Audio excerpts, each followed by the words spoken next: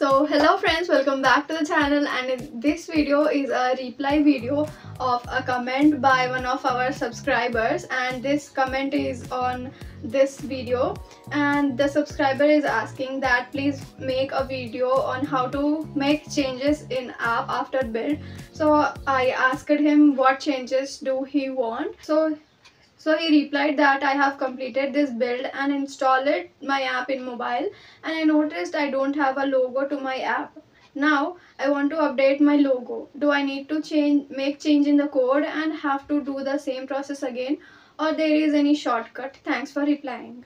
So yeah, I want to tell you that this logo can be changed before build also. It is not mandatory or necessary that your app should be built and after that you have to change the logo. It's not like that. So let's go to the project, and here you can see we have assets folder. Yeah, this one, and inside images we have icon.png. so this is the icon of our app. So just change this image and yeah, you are good to go. Your app icon will be changed, and this splash.png is the page that splashes on the screen when the app is opened. Whenever the app opens, it splashes on the screen, and this is the icon. So I will replace this icon with the image in my yeah, I have this in the downloads folder. So let's remove it, and I will delete this icon.png, and I will rename this image as icon.png. And yeah, now let me show you that here we have the link of those images. See, icon, so it's coming from asset images icon.png, and for splash also we have over here splash.png. so in the splash we have image, and inside that we have link to splash.png. so this will be the icon of our app, and this is the splash. Let me show you what splash is and how it looks like. Let's run this app, and let's write npm start and enter, and it will open our app in the Android emulator. Let's just wait for a few seconds. And so the Android emulator is started, and it's loading.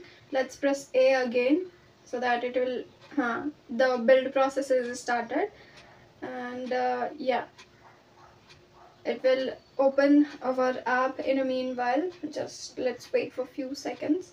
The building is 40%. so this is the splash page that we were talking about. So see, both are same, right? Now let's check that our icon is changed or not. So let's go to Expo, and yeah, you can see that in the recently opened we have this icon. We changed it, right? And it is reflecting over here. And yeah, so your icon is almost set, and the splash screen you have to change, right? So what we will do for the splash screen is, let's go to Canva, and let's select mobile wallpaper, and I think this will be I mean the dimension of these pages will be good for the splash. So yeah, here I will import that logo on the uploads and upload files, and let's upload this image, and let's take it into our page. Okay, let me adjust it. So in the center, okay, let's make it on the top. Okay, but it's too small. Let's increase it. Yeah, now it looks nice. Let's download it, and so this will be our splash screen. So let's download it as splash.png, and let's open our folder explorer, and in the downloads we have that splash. So this will be our splash. So now let's just delete this splash.png from here, and let's just let me take it inside, copy. Yeah, so now we will be seeing this image as our splash. So let's just open our app again and let's reload it. No, we are not able to see that changes. So let's wait for a few minutes, and after that let's try to again close all the tabs, close the emulator, and then try again. Okay, so press A and it will open the app. Let's wait. Yeah, it is working. The splash page is also working now, right?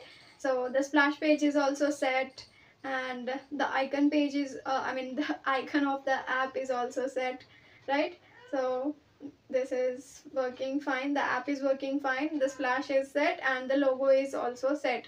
So that is how you change the splash and icon of your mobile app. I hope this video gives answer to your questions.